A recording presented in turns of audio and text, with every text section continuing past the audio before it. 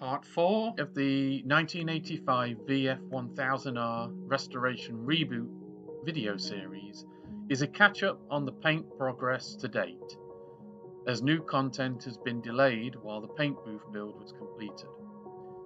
In the previous video, we completed all the bodywork repairs and paint prep ready for colour. In this video, we cover colour, first layers of clear, decal application, and second layers of clear. For all of the body panels, with the exception of the lower, which will be covered in a separate how-to video.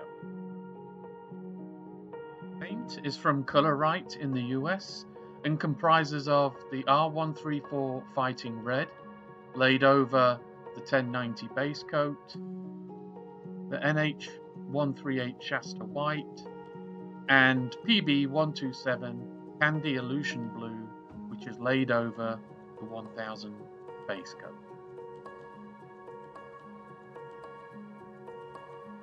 My approach is to first lay down the Shasta White on all body panels, as this will also work as a good base for the other colours. Using all the measurement data and photos taken for reference in Part 2, I roughly lay out the white areas and stripes on each panel. This does not have to be exact, as I will be masking off the white areas to exact dimensions before applying the other colours. An easy option here is to actually paint the entire bodywork Shasta White, then lay in the other colours, but that's a big surface area to cover on this bike and would be extremely expensive. Stage is to tape out the white areas and stripes precisely to the measurements taken from the original paint scheme. Where I opted to use templates, such as here on the tail unit and solo seat gown, I apply them, then tape to the pattern. I repeat these steps on the tank and upper cowl.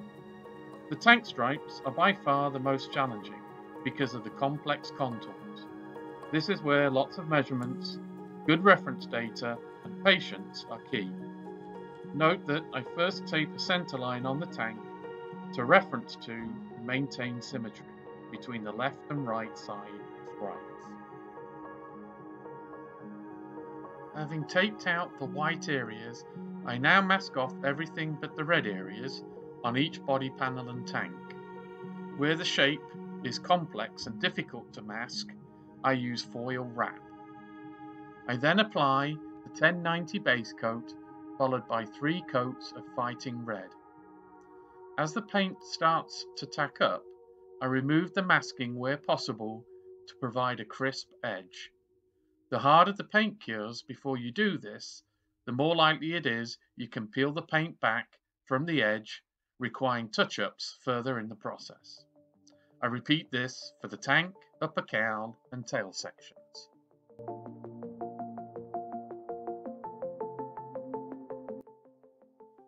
With the Fighting Red fully cured, I can remove any remaining masking and mask off the candy blue areas. I then lay down the 1000 blue metallic base coat, followed by the candy blue top coat. It's important to be extremely consistent with the candy coat and avoid too much overlap or holdover at the end of each pass. In order to get the depth of the candy coat just right, I practiced on spray out cards for several days, making minor adjustments until I got a good match for the original finishing. With all 3 base colours laid down, it's time to apply the first layers of clear coat. For those fairings and the gas tank that require decals, this will just be a single layer of clear to protect the base coat while I'm applying the decal.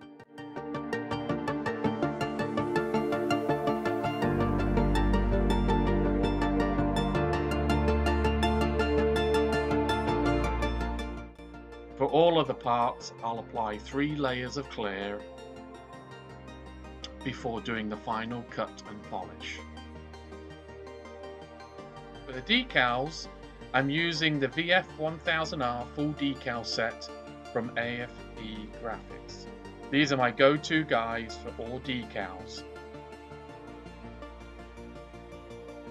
Photographs and measurements taken of the original decal placements I use a decal gel to allow me to place the new decals as accurately as possible.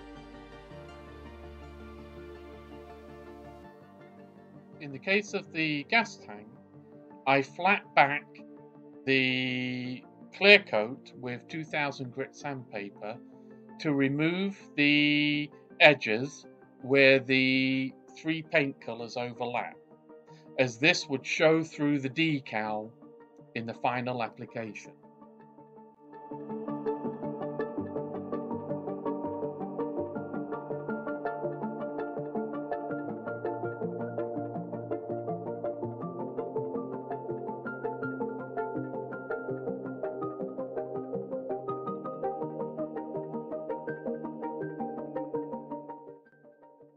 I'm using transfers to write in the helmet holder lettering.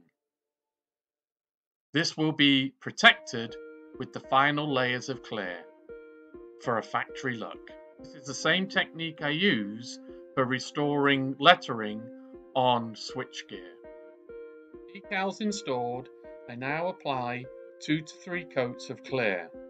In most cases with bikes from this period, the decals were installed over the top of the final layers of clear, with the exception of the gas tank, where the clear was required as additional protection against gasoline spillage. When doing a full OE restoration, it's the choice of the client whether to retain that OE look and have the decals on top of the clear, or have the decals buried in the clear for additional protection and longevity. In the case of the VF1000R, the decals were cleared over from factory, and so here we're following the exact same process as Honda. Final stages of the paint process. We'll be sanding back this clear until all the orange peel is removed.